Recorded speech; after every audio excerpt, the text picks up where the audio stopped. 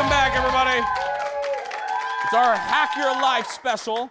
We are helping you hack your life today, sharing our tips on everything from food and wine to beauty. Next, it is my turn. We've all heard dozens of methods on cooking the perfect filet mignon. I'm sure you've seen some of those videos on Facebook.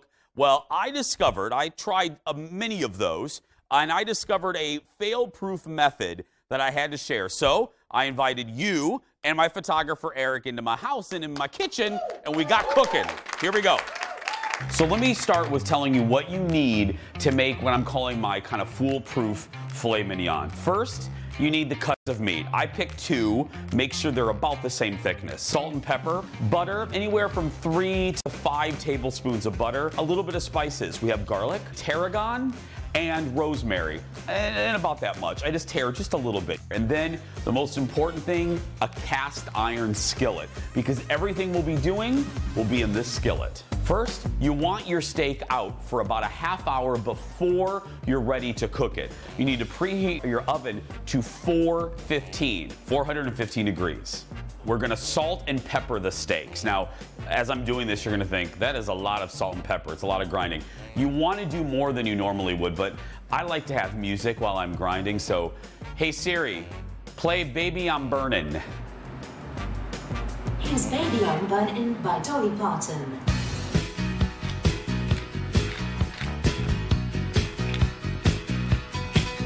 As I'm dancing here to Dolly, again, you're thinking to yourself right now, Jace, that is a lot of pepper.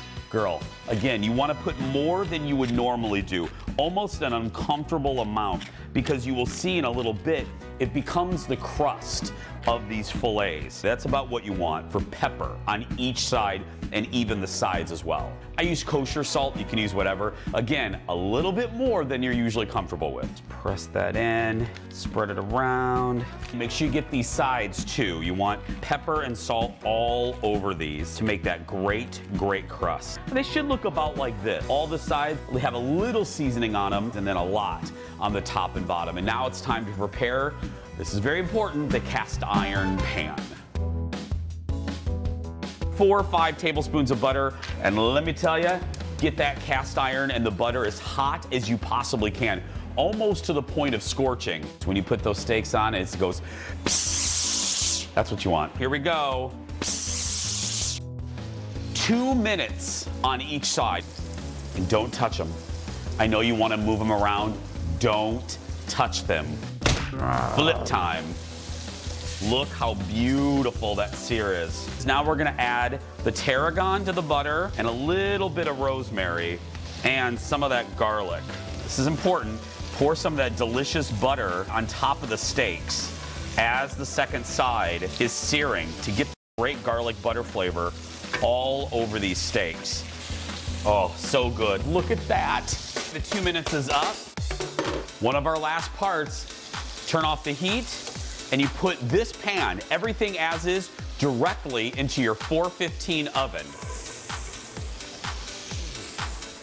You want to do 6 minutes, 6 for medium rare, and about 6 minutes and 30 seconds or 7 minutes for medium. And then you go up from there every minute. It's like checking on my baby. Okay, exactly 6 minutes, time to pull it out. Woo, chop! Put them on a piece of aluminum foil, you wrap them up, and then you let them rest, like me at 1:30 p.m. every day, for exactly 5 minutes. Rest, little baby, don't you cry. Jason's gonna eat you in a little while. Oh, look at that. Did you ever know that you're my hero? And everything I would. Of course, I have to eat a piece and maybe share with photographer Eric. I don't know if I'm going to, though. This looks really good. Let's see.